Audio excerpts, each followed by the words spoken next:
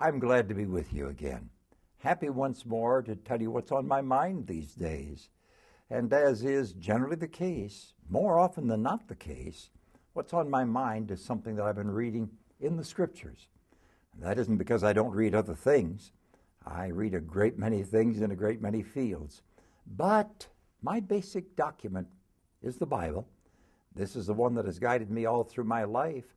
And so, quite naturally, I am likely to tell you, when we get together like this, something I've been reading in the Scriptures. And this recent time, I've been reading in the book of Daniel, a book that we call a book of prophecy in the Old Testament.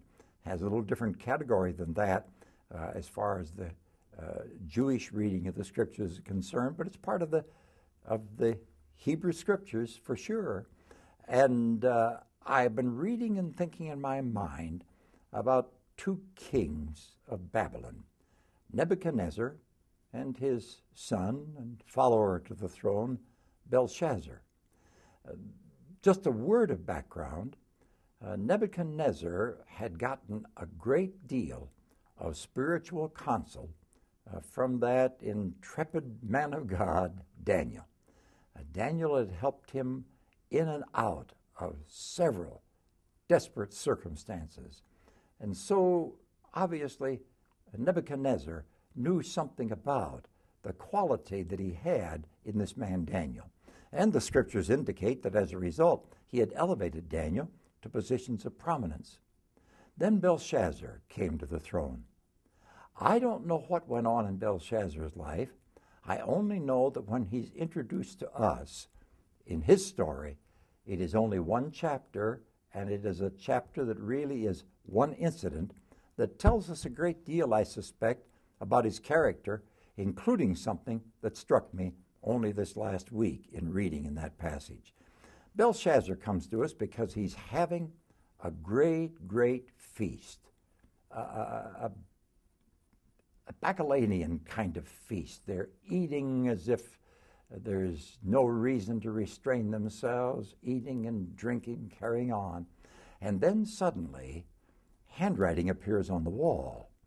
And Belshazzar, as you and I would too, wonders what in the world this handwriting is when a hand appears out of nowhere and writing follows it.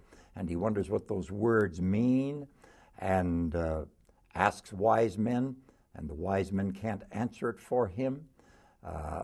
Mene, mene, tekel upharsin. And the end of the story really is, you've been weighed in the balances and are found wanting. Now, it was a dreadful message to get, but none of the wise men could help him.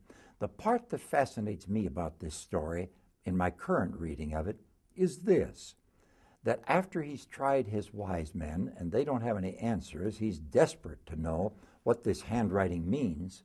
And then his mother tells him that there is a prophet in the land, a man of God, an interpreter of dreams, a wise man, and that this wise man had done so many things to interpret matters for his father, Nebuchadnezzar. And so she urges him to bring Daniel in for help. And Daniel gives the message, the bad news, but Daniel has the answer. Now, here's what baffles me.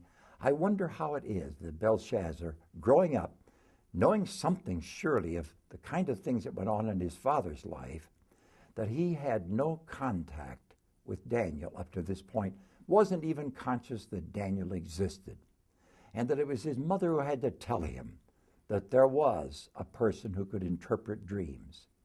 Does that mean that Belshazzar was raised as a spoiled boy who simply succeeded to the throne, though he did nothing to prepare himself for it? Does it mean that he was so absorbed in secular activities that he had no sensitivity to even the moderately spiritual matters? Or is it simply that he didn't care about such matters? And if there were ever a reference to Daniel, he paid no attention to it. I raise all those questions because he should have known about Daniel before his mother told him. No question about it. And I say to myself, I wonder how it is in this world in which you and I live, that some people living in the midst of perhaps godly neighbors, perhaps raised by good parents and godly parents, nevertheless somehow don't know what's going on in the area of their souls and the standing of their souls before God. We can shut God out by our indifference.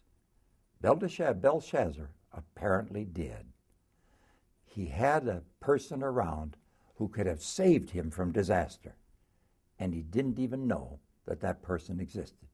That's what I've been thinking about today, and I wish you God's blessing in the remainder of this week until we meet again.